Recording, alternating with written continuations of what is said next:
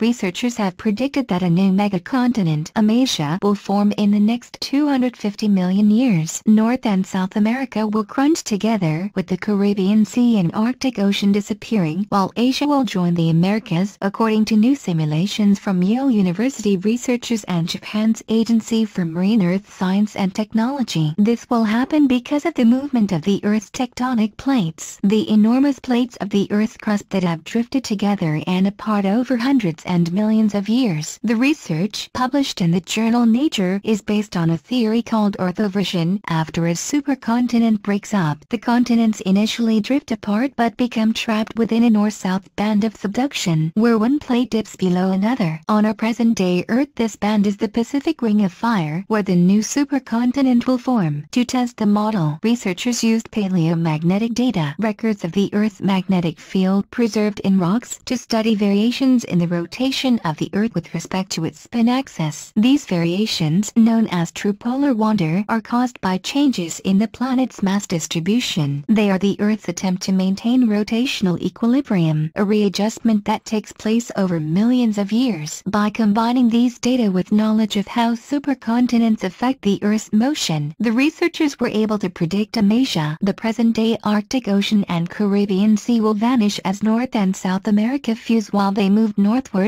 together, leading to a collision with Europe and Asia. After those water bodies close, we're on our way to the next supercontinent, said Dr. Ross Mitchell, the paper's lead author. You'd have the Americas meeting Eurasia practically at the North Pole. The research has also been supported by a paper published in the journal Geology by Dr. Masaki Yoshida, a geologist based at Japan's Agency for Marine Earth Science and Technology. The most recent supercontinent, Pangaea, formed about 300 million years ago with Africa at its center. It began breaking apart into the 7 continents of today with the birth of the Atlantic Ocean about 100 million years later. Researchers believe Pangaea is the 3rd or 4th supercontinent in Earth's history. Its immediate predecessors were Rodinia, which formed about 1 billion years ago, and Nuna, which formed about 1.8 billion years ago. The idea of continental drift was introduced by German scientist Alfred Wegener in 1912 to explain how the shape of Earth's countries looked suspiciously like jigsaw pieces that would fit together. The Earth's surface is formed from 7 major and several minor tectonic plates that wander around at speeds varying from a few millimeters to 2 centimeters a year, the same pace that a human nail grows. It's the friction caused by plates grinding against each other that causes earthquakes.